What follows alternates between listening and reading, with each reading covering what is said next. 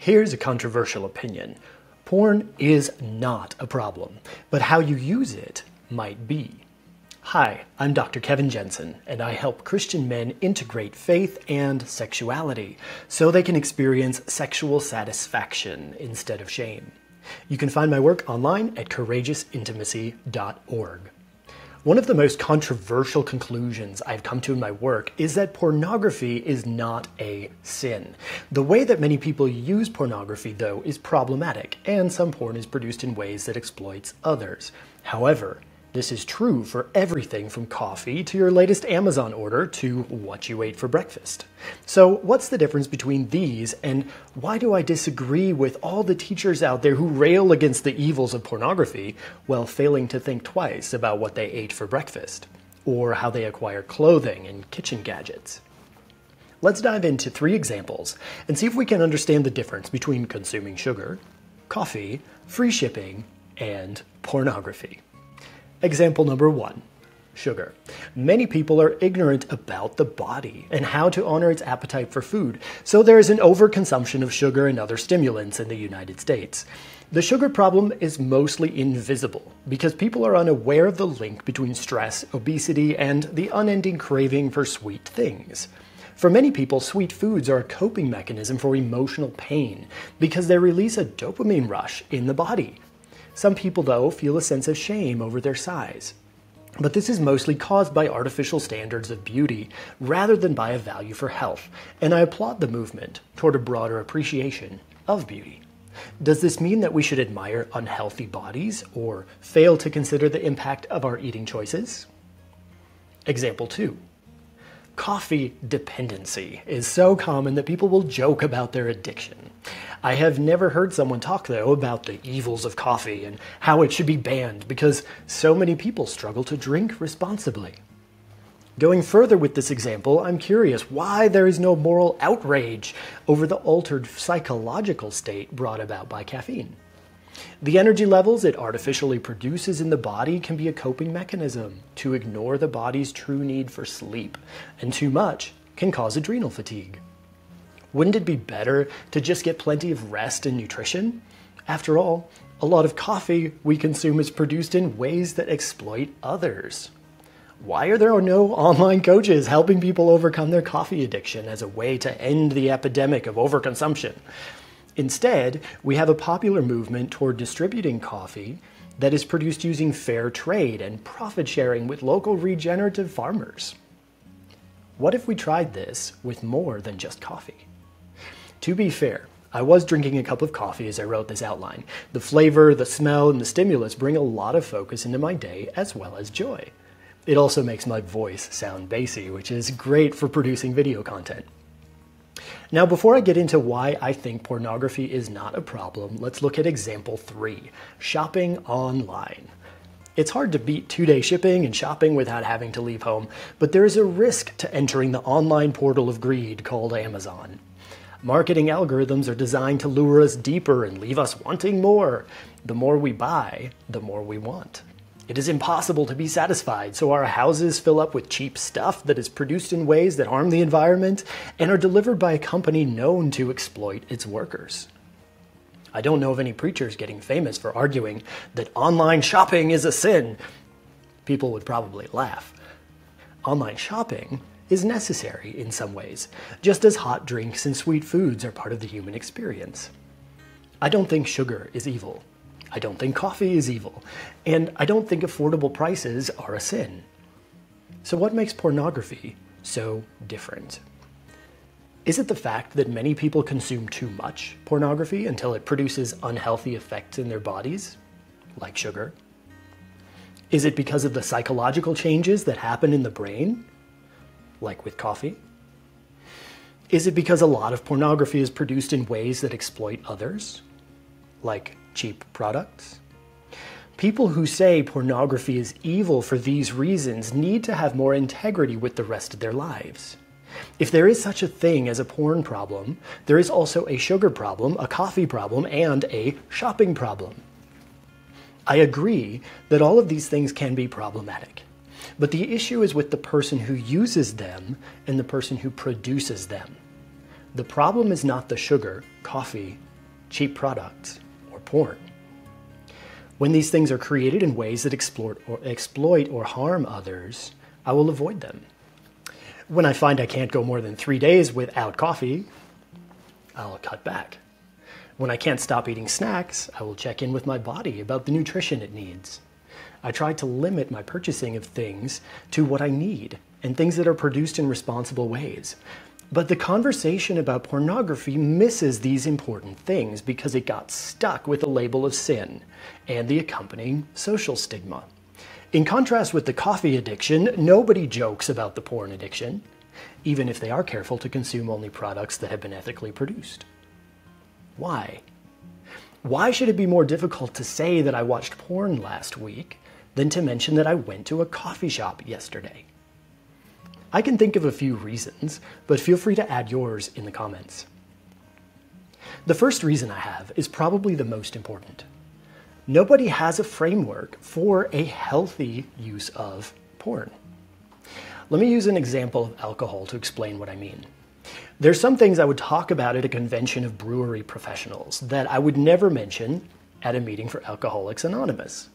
In one context, there is an understanding of the art, the joy, and the wholly integrated approach to alcohol.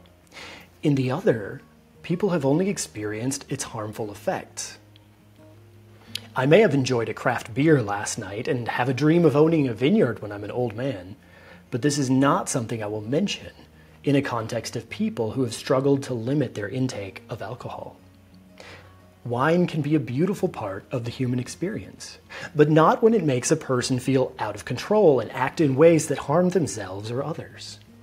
I can only talk about how much I enjoyed that alcoholic beverage with people who also know how to enjoy it responsibly. There is no such responsible context for porn. Most of the people who talk openly about their enjoyment of porn do so in ways that are demeaning to their humanity and to others. They even use it in ways that exploit others, harm their brains, and teach their bodies unhealthy patterns.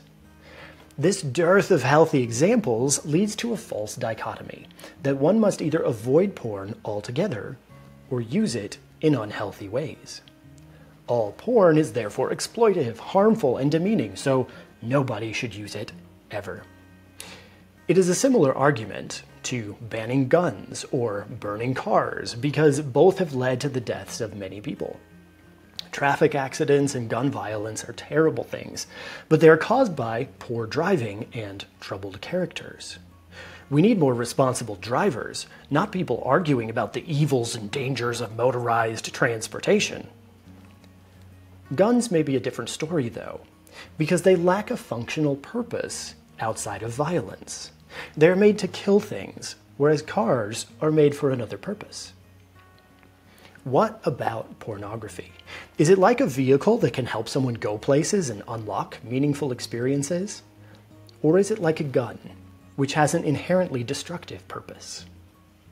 In other words, is pornography accidentally destructive or inherently destructive? We cannot answer this question without first addressing the problem of media.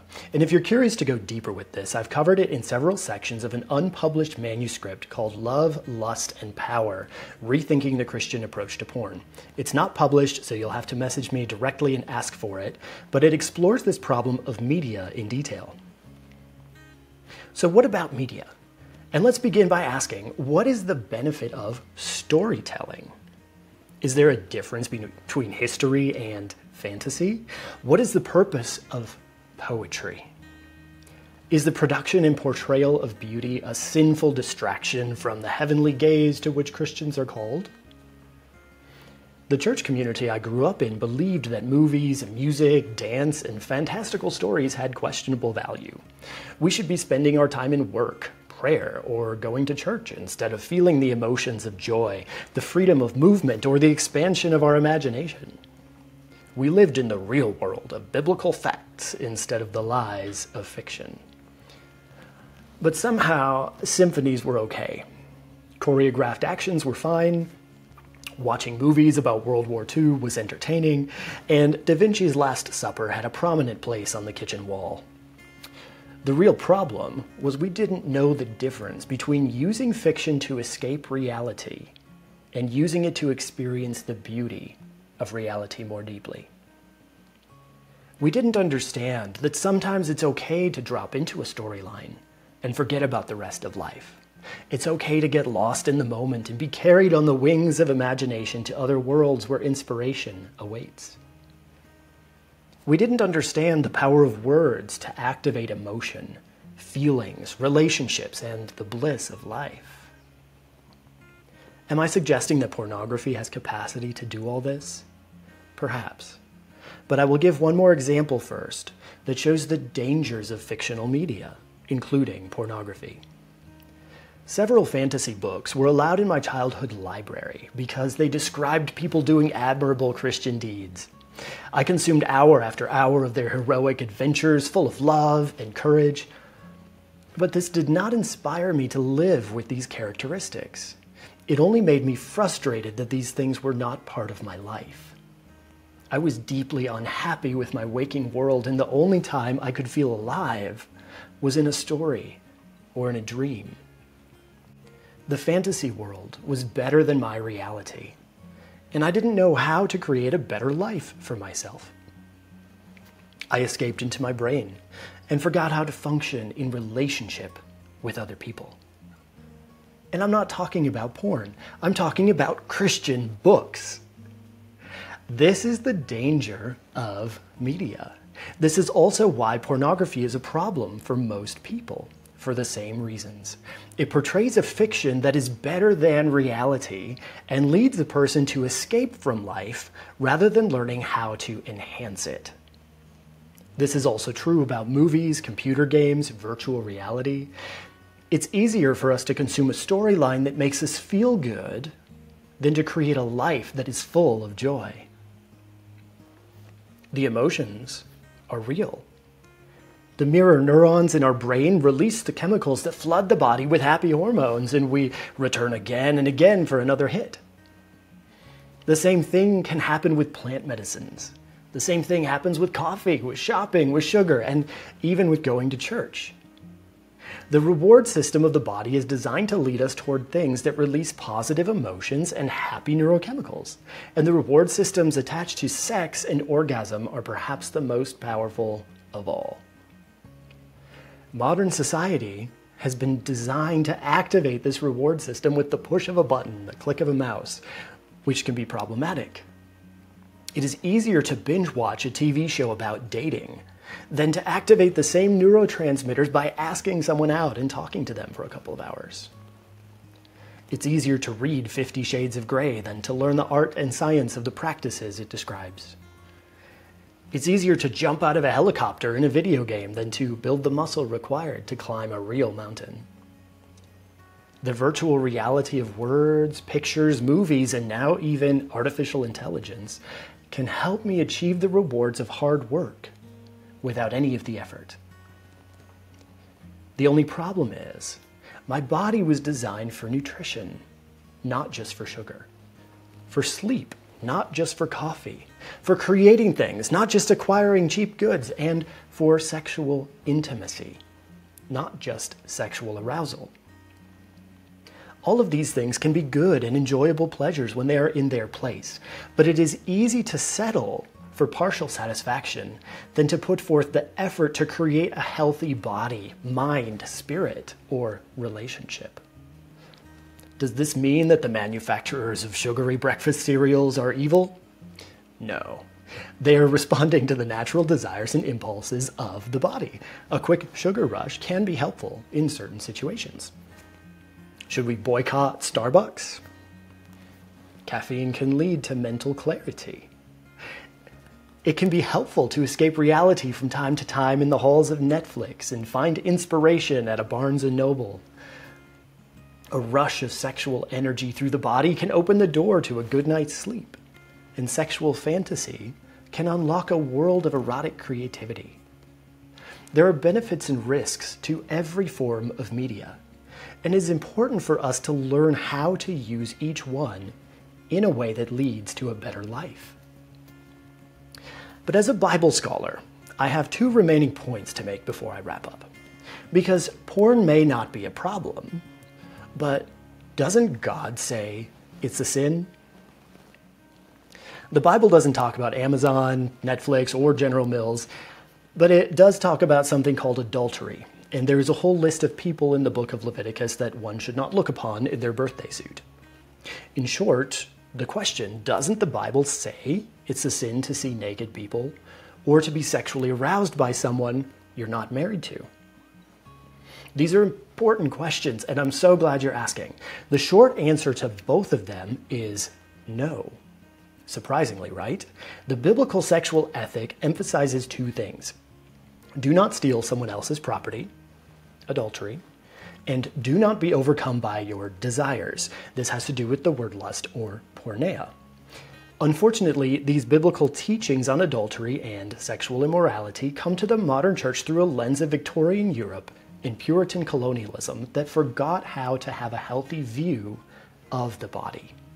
Michelangelo's nude cherubims would never be painted on the ceilings of a modern evangelical church because we have no context for appreciation of the body in a way that is not distorted by sexual lust.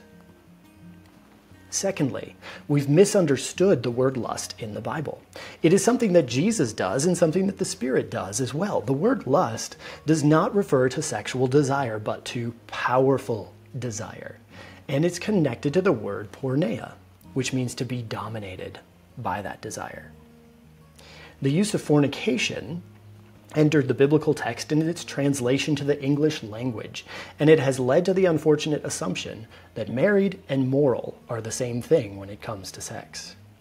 You can see my early presentation on this research if you go to my YouTube channel. It is my most popular video.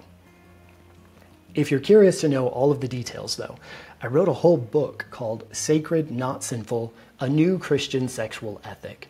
This book takes you on a deep dive into theology, philosophy, history, and the biblical text in order to understand and conclude that Christians are called to lives of self-control and to express love for God and for others in all things. Married sex is not the same thing as moral sex. And there is a purpose and meaning to human sexuality beyond what most people have ever imagined. You can find out more and get a free sample of the book at sacrednotsinful.com. But more importantly than unraveling the ideas in these stories that we've told ourselves for centuries, I want to help you experience sexual satisfaction instead of shame. This video is just another form of media, and it's possible to consume these ideas without ever making a change in your own life. Learning new things can be liberating and rewarding, but it is also futile if you don't know how to put the theory into practice. That's why I've created a community for Christian men who are committed to cultivating integrity, freedom, and skill in our bodies, minds, spirits, and relationships. This is what it takes to experience sexual wholeness. We cannot be ignorant about how the body works. We have to understand the stories the brain tells us and how our reward systems work. We have to recognize the spiritual dynamics of sexuality, and we have to learn the skill sets of healthy relationships. Without these tools, fantasy, media, including pornography, will always be the easier choice. Pornography may not be a problem, at least not all of it. But unless you cultivate this whole healthy experience of your sexuality, pornography will always be a problem for you. If you're ready to take the first steps towards sexual freedom and wholeness with a community of Christian men to support you with the tools, resources, practice, and encouragement you need, I invite you to join me at courageousintimacy.org. To wrap it all up, let's summarize what we talked about in this video. First, we looked at how sugar, coffee, and even our shopping habits can be problems, even though they're not a problem all by themselves. The problem comes from using them in ways that lead to a harmful impact on ourselves and on others. Second, we looked at the problem of media and how fantasy is an easier path to our body's reward system than the hard work required to create a beautiful life. Finally, We looked at the question of whether pornography was a sin, and found out that Christians believe it is because of a mistaken reading of the Bible and an unhealthy view of the human body. The most common reasons that people give for why pornography is a problem implicate every part of life. And this leads us to our conclusion, that sexual wholeness is not just about avoiding porn. It's about learning how to live with integrity, freedom, and skill in every part of life. Sign up to join my community of Christian men on this journey to integrate faith and sexuality at discover.courageousintimacy.org. I'm on a mission to help Christian men experience sexual satisfaction instead of shame. Reach out if there's anything I can do to support your journey.